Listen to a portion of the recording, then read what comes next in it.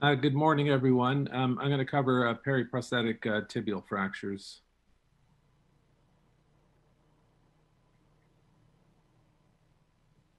So these are increasing in prevalence, but they're still not all that common. As Mike McKee mentioned, they're often associated with a tenuous soft tissue envelope, so that can make management problematic.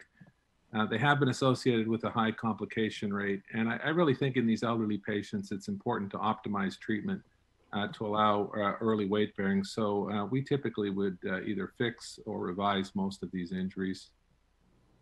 Poor mechanics and biology are a significant problem. They're often associated with osteolysis, osteopenia, tibial component loosening, malalignment, and instability.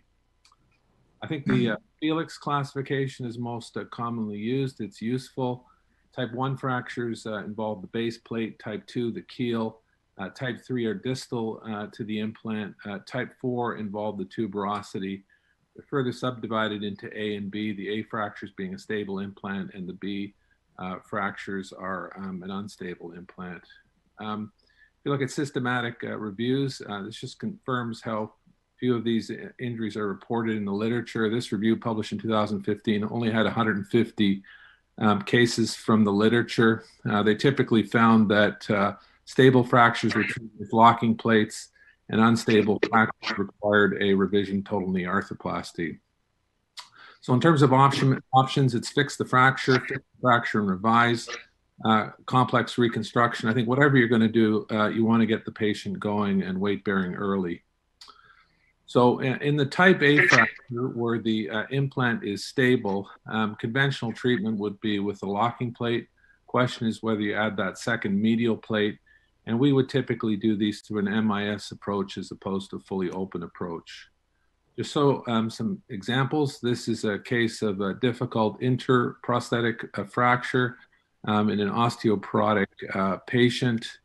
This patient required a lateral plate, went on to heal, but had some wound healing issues. The plate had to be removed. Patient went on to a refracture that was open and required a dual plate fixation to manage this problem.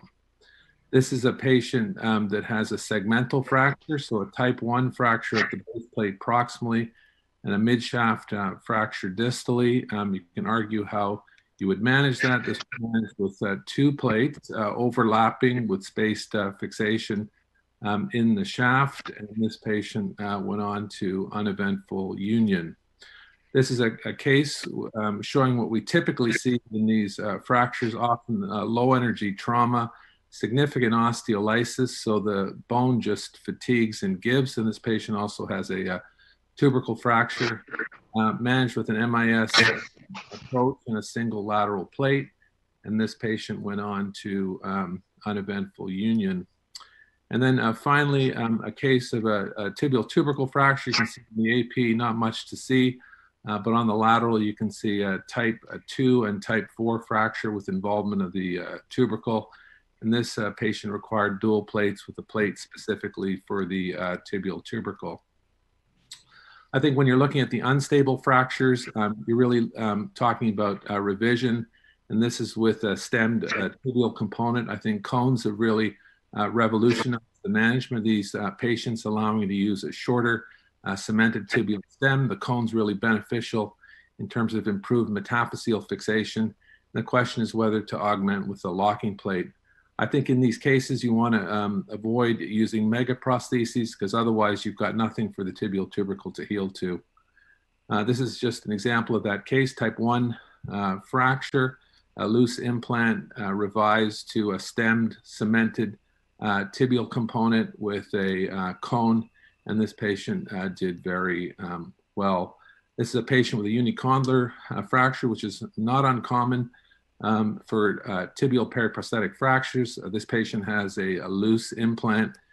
It was revised to a stemmed tibial component. And really, if you're going to use fixation, you need to use a plate to support fractures of the plateau. So in terms of the ideal plate fixation construct, I think it's better to use dual plates. Try and get bicortical fixation if you can. You want to use longer plates and really space the fixation. If you look at the literature, outcomes have not been all that great. What seems to be the case is that dual fixation works better. So this study from Korea basically showed less failures in the dual plating group, and important to get at least eight cortices of fixation in the proximal segment. I think you really want to be careful when there's osteolysis. There's no medial contact, you need a medial plate. Obesity can be a real challenge, and if there's involvement of the tubercle. Certainly, again, if you look at the literature, this is one of the larger series recently published in Injury. They had a quarter of their patients still not healed by 6 months. There were 9 non-unions. The reoperation rate was over 30%, although they didn't find a significant difference between single and dual plating. So why do failures occur? Often a missed tibial component loosening, usage of a lateral plate, a poor fixation construct, no medial support, stress risers, and inadequate proximal fixation. And certainly, if you look at those issues, you can see it being translated into the literature. The study reporting over a 50% adverse event rate with significant revision surgeries. So I think the keys to success, revision arthroplasty plays a very important role. It's important to assess implant stability. I think the best mechanics are with dual plate fixation. You want to prefer MIS techniques if possible. Really want to optimize proximal fixation and get at least 4 points of fixation proximally. I think it's really critical to remember the tibial tubercle and the soft tissues in this area. Thanks very much.